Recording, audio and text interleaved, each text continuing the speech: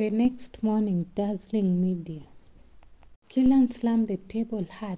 Damn, if it wasn't for Dan, Dazzling wouldn't have become like this. It was originally a big slab of meat, but now it was nearly down to bare bones. He had no choice but to swallow it down. What infuriated him even more was after leaving Dazzling Media, Dan was doing better than ever. Wasn't this equivalent to slapping him in the face? When the special assistant saw his action, he rolled his eyes before he said, Director Killian, competing with Dan doesn't need to be so complicated. Everyone working in the entertainment industry today has a few connections at least. Dan doesn't have any power, nor does he know anyone in the city. He should only have a few security guards working for him. You should consider asking all Trizang for a favor. Get them to cause trouble for Dan Production so they can't even work on their movie. Special assistant reminded him, Director Killian, you have forgotten all Trizang's husbands to pick with Sam. Now that Sam has ignored everyone and left Stasio Entertainment, you coincidentally bring it to all Trizang attention. He won't let this opportunity slip away, judging by his personality.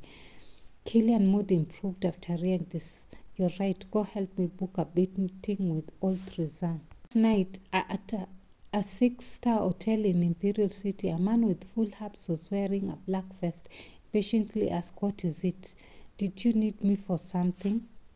Killian said, Zhang Ji, remember that brat Sam who tarnished your reputation in such a public place? Are you really going to let it go just like that? Aren't you letting him so easy? Old Trizang went silent and his eyes darkened. Before he set his eyes on a female artist and he wanted to forcibly take her in the hand, that brat Sam ruined his plans and humiliated him publicly. Trizang down the white wine in the glass in one go. Relax, this time I'll go myself. Killian was overjoyed. Zhang Ji, if you go personally, there definitely won't be any issues. I really have to thank that brat Sam. Otherwise, Trizang won't take this so personally. Night at a filming location for life and death struggle, a group of people are nervously filming when a loud noise came from the locked entrance. Mark asked his fellow workers, what's going on? The employees glanced at one another before replying. It seems as though some fans have forcibly entered and the security guards are blocking them. Because of this, they have begun to scold us and are causing conflict. Mark headed towards the noise and saw some familiar faces. Mark's expression darkened. These people aren't fun. He recognized these people as the underlining of all Trizang. These people are clearly there to cause trouble. Incidents like this happened a lot in the entertainment industry. Rival always hired others to pick fights over nothing and simply make a mess of things. The cost they were paying to rent their film location was charged by the day.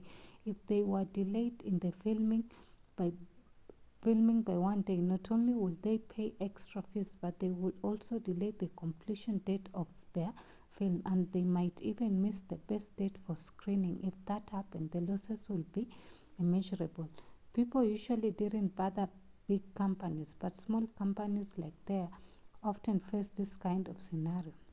Mark walked over. Zhang Ji, how are you so free today that you came to visit? How about we find a place and sit down? If there is a room for discussion.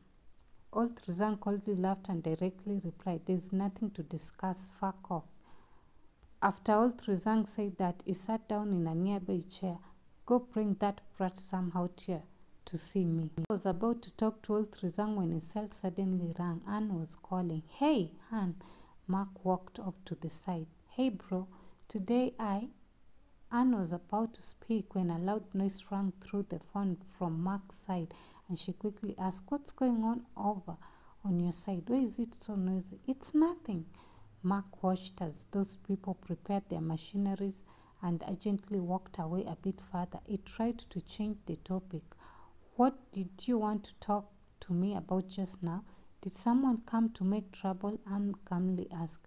She was just thinking about the matter yesterday and didn't imagine that someone will come today. Bro, don't rush. Make sure all the artists leave, especially Sam. He's so impatient, so you have to stop him and prevent him from doing anything rash. I will quickly call some people over to help and said quickly, people, who are you going to ask? Mark frowned. Coincidentally, I know some masters. Try to stabilize the situation fast. I'm going to immediately call them over.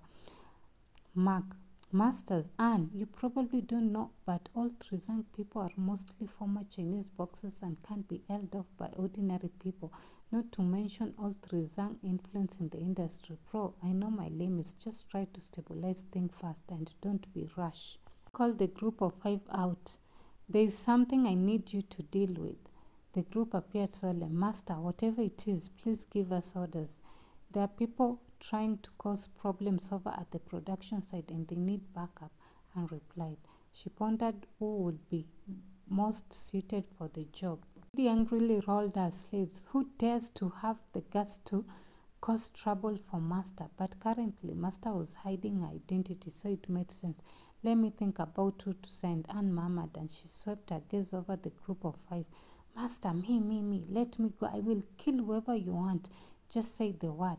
Anne didn't reply, but the corners of her lips curved upwards. You are only there to settle things. I'm not telling you to kill anyone. Judging by Mark's tone, the situation seemed fairly severe. The opponents were former members of the provincial Chinese boxing team, so sending a more reliable and responsible person would be better. The best fighter amongst the 5 was Lolita, so why not send Lolita? Thus, Anne ordered Lolita to head over. Lolita immediately held her skirt and happily curtsied before crisply saying, As you command, Master. Anne felt a bit regretful after making the decision. Say, isn't Lolita too vicious? Or ever being vicious was also a good film. At the filming location, Smash It Hall, an endless rocket of shouting noises enveloped the area. As Mark kept touring, Sam rushed out furiously from behind him. Fuck, the one surnamed Zhang, aren't you doing all this because of me? I will take responsibility. So if you're looking for trouble, then come directly at me. Zhang Wei's gaze darkened. Her young Master Sam, don't be so impatient. Naturally, I haven't forgotten you. Today he will definitely return the humiliation this brat made him go through before. Mark angrily scolded him. Sam, who let you out here? Sam tossed his jacket to the side. Fuck, they are already stepping all over our faces and I still have to hide inside. Why don't we just fight? Roll with punches. Let's see who is really scared of who. Mark felt so stressed. This guy's personality was like fireworks. Once he was lit, it would explode. Mark grinded his teeth. Your dad told you to obediently stay inside and not to come out. Sam looked at the mess in the surrounding area and his expression darkened. Even if you mention Dan this time, it's useless. Couldn't let the entire production team get implicated because of him. Sam became even more determined to head out and settle things. At that moment, Marcus, who had been standing to the side, spoke. Dan cares about you. He's afraid you'll get hurt. Sam stopped at the words. No, he cares about you. Marcus then took this chance and dragged him back as he continued speaking. Not to mention, you're the star. If you get hurt, it will impact the production of the whole movie. The props and the equipment are negligible, but you're the most important here. Do you understand? Mark had that. He wanted to cry. Look how Marcus is so understanding. Zhang Wei noticed Sam had stopped proceeding forward, so he taunted. Weren't you ferocious when you stole my girl? So what? You're a coward. You are the coward, Sam furiously shouted back. Mark was afraid Sam would not be able to hold back and quickly went to restrain him. Sam, just wait a bit. Dan is already bringing people over. Sam took a deep breath. The one surnamed sang, just you wait and see. Sam laughed out. You're still crazy. You still think of yourself as the Sam family's second young master. Let this old man tell you that even if your old man showed up here, he can't protect you today. Sam jumped up and shouted, my old man, my ass. I will tell you a secret. My backing right now is even stronger than my old man. Just you wait. When my boss comes, you're dead. Mark, this guy, if his old man heard what he just said, he would die of anger. Zhang Wei couldn't stop laughing. Ha ha ha ha. Oh my God, I'm so scared. His lucky also started to laugh. Second young Master Sam, Who is your boss? He won't be that pretty boy called Dan, would he? Ha, too funny, too funny. Zangwe sat back in his chair. Fine, I will wait and also want to see what kind of people that strong boss of yours will bring to defeat me. At that moment, several employees cried out in delight. He's here, Dan is here. That's great. As long as Dan is here, things will be fine. Following the cheers, a white car parked at the side of the road. Everyone on the production team eagerly looked towards the car, particularly Marcus, Sam assistant, and everyone who had been with Dan for so long. To them, Dan could do anything and there wasn't any problem he couldn't solve. So when they saw Dan's car arriving, everyone let out a sigh of relief.